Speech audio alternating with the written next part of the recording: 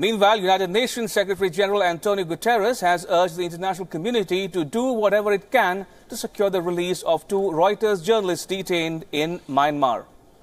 Continuing through our team on the ground to follow the developments in the case of these two journalists extremely closely.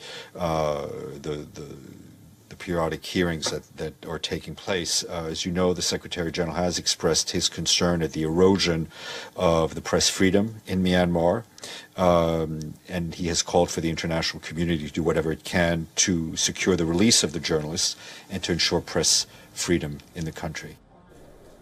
The United Nations chief's message came even as a court in Myanmar declined to grant bail to the two Reuters journalists accused of violating the country's Official Secrets Act, although their defense lawyer said the information in the documents at the center of the case was publicly available.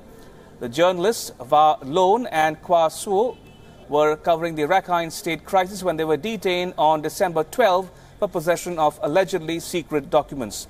Reuters president and editor-in-chief Stephen J. Adler has also expressed disappointment at the court's decision not to grant bail and called for the journalists' prompt release.